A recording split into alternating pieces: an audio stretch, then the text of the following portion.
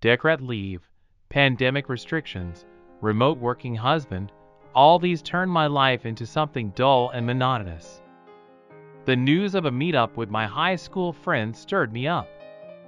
"You're so excited. It's like you're expecting a lover around the corner," my husband joked that day.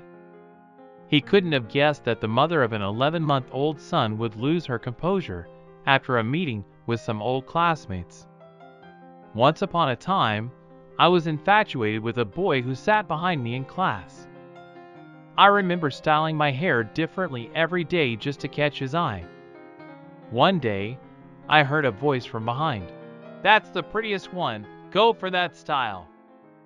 Our school crush never blossomed into anything, but even in college, I often reminisced about that guy. We never interacted after school, though there were plenty of opportunities. At the class reunion, at least half the class showed up. We were seated far apart, yet our gazes met for a moment, and a shiver ran down my spine. From that moment on, I was convinced there would be some sort of continuation.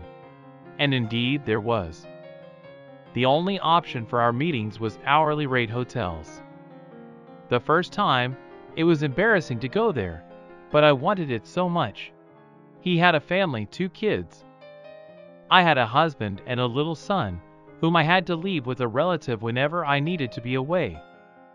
I twisted the truth like a snake on hot coals. For a woman on maternity leave, this was an incredibly tough task. The affair lasted several months.